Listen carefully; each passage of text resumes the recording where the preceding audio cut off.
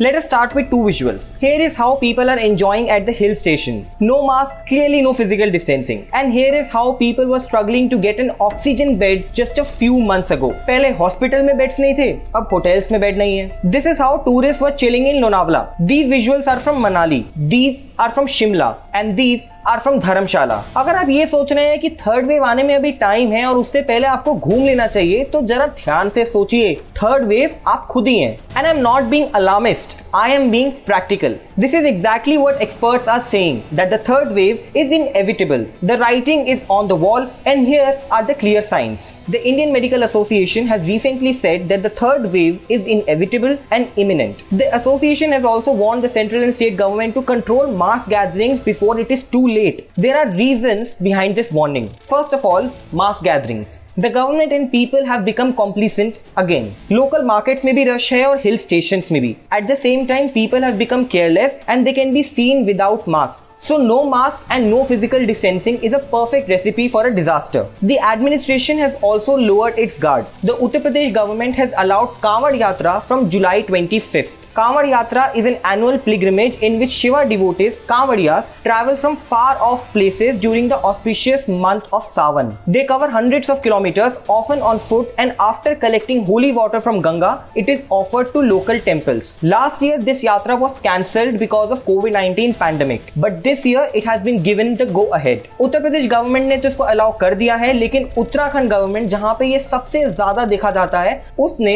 इसको कैंसिल कर दिया है. Even though the Uttar Pradesh government says that protocol will be followed and guidelines will be issued, but we all know what happened during the Kumbh Mela and what happened after that. The second reason behind the possibility of third wave hitting us hard is the slow pace of vaccination. Only close to 6% of Indians are completely vaccinated. Do you remember how on June 21st, India made a record by vaccinating more than 88 lakh people in a day? But what happened after that? The pace of vaccination has slowed down after that, and the dashboard on CoWIN portal is a clear indication of this declining trend. June 21st was the day when the central government had taken back the control of vaccination from the state governments. But now the record just looks like a mere PR exercise. Many states have again run out of stocks. Delhi recently ran out of stocks of Covishield vaccine. In Odisha, many districts had to shut down vaccination centers because there was no vaccine. Maharashtra, Madhya Pradesh, Rajasthan and Jharkhand are also vaccinating less than they could because of the shortage. इसके बाद आते हैं सबसे ज़्यादा alarming report पे. SBI Research recently released a report where it said that the third wave of COVID-19 may hit